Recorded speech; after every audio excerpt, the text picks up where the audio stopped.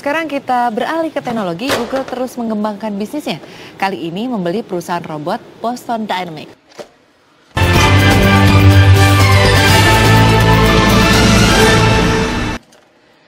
Google kembali membuat gebrakan. Kali ini mereka membeli perusahaan robot militer Buatan. Perusahaan ini membuat robot tercepat yang dapat berlari dengan kecepatan hampir 47 km per jam. Selain itu, robot ini juga bisa merangkak, memanjat, dan merayap. Robot ini dinamakan Wildcat.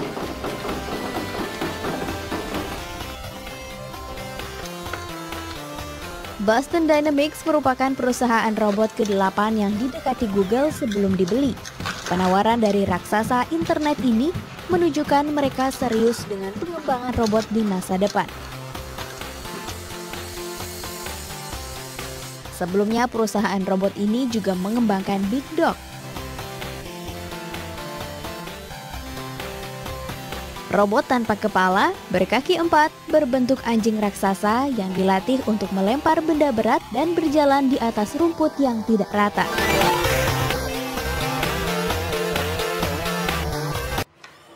Look at that! Rory, that's called the Wildcat, I believe. We've also got the Big Dog, but we'll look at that in a minute. The technology is phenomenal when you look at that. That's sci-fi. It's extraordinary. This is a company that's been incredibly viral, very popular on the internet for the last couple of years. It's come out of MIT, those boffins at MIT. It's building these extraordinary robots, which must cost a lot to make happen, that kind of satisfy our need for robots to be kind of creatures. It's funded by the military, though. Is that well, most of the contracts, exactly. Most of the contracts are military contracts. There's the possibility of these being used in warfare. So very interesting that Google's plunged in and bought this company. Okay, I'm going to bring up the big screen. Bring up the screen, the big screen. I want to bring up the Big Dog on the big screen. This is, you talk about, you know, warfare and different terrain. This thing apparently can go over all sorts of terrain. What is Google doing? The 8th robotic company in 6 months. Well, this is an extraordinary thing that's happened just in the last couple of weeks. We found out about it in the last couple of weeks. Google suddenly revealed in the New York Times that it's bought 7 robotic companies in the last 6 months, and now this is an 8th.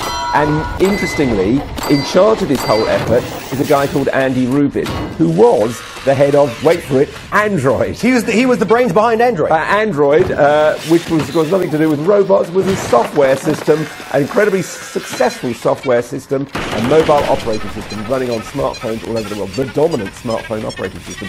He stopped doing that. We thought, well, what's he going to do? They were very vague about what he was going to do. He pops up running this project, which says how important it is to Google. Because this guy, top man at Google, seen as a huge success. Now he's doing what would look to many like some kind of crazy side project. And interestingly, he's doing it in yet another division because Google's already got a wacky ideas division called Google X that does things like self-driving cars and those Google glasses and so on.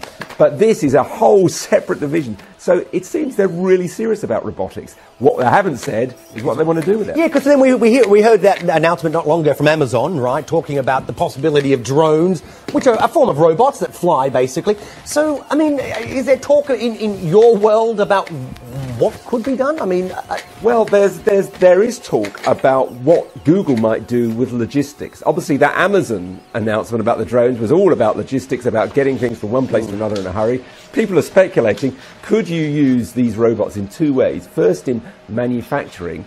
We think of manufacturing as being largely automated. There are still a lot of tasks in electronics manufacturing that are done by people picking things up, doing things repetitively. Could you get robots to do that more efficiently? And could you use them in deliveries? Could you have a Google self-driving car, pitch up outside your house, and out comes Andrew Robot, and you've got about 20 seconds or 30 seconds. I mean, we're at a point in terms of technology where we're turning a corner where this is going to become a reality. We're starting to see robots. Robotics is a huge field. It's been mainly dominated in the Far East. South Korea's put a huge amount of money into it. Japan, obviously. We're now seeing Silicon Valley Look thinking, at that thing running hey, there. we want to be involved in this amazing. too. These are the most advanced walking robots in the world. They're their Cheetah one can run faster than Usain Bolt, so it's a really high-speed robot. Yeah. So it's quite a surprise that Google have just acquired them as well as the other companies they acquired. Well, let me ask you that. This is the 8th robotic company in I believe in 6-month period. So, Yes. I mean, the question is, people are going to be asking, what is Google up to?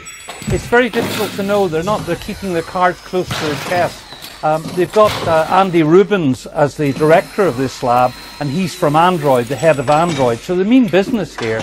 But Google are already really advanced with their autonomous car, which is legal now in Nevada and California, although nobody else can afford the insurance except Google.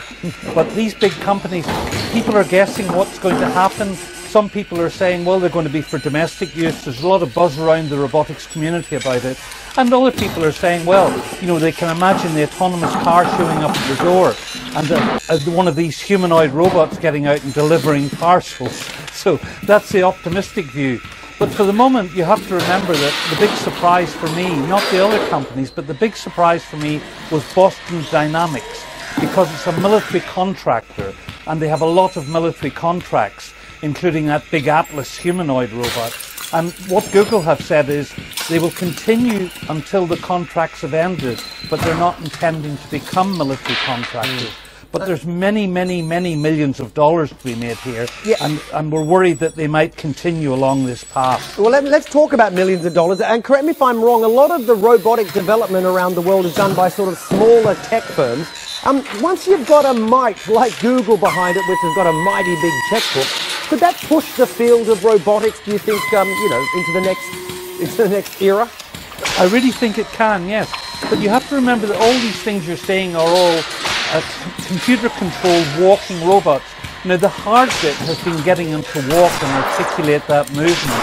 Honda's Asimo robot that everybody knows was probably the first about 10 years ago that could walk and balance properly. So it's a balancing problem, and you can see Google's new Atlas robot can now walk over stones, although in the last test it broke its ankle, unfortunately, but it can walk over stones. So I'm expecting to see really big push in mobility.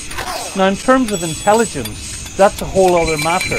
Google have not been into that business much, except for their autonomous car. So people shouldn't be expecting big, super intelligent thinking machines.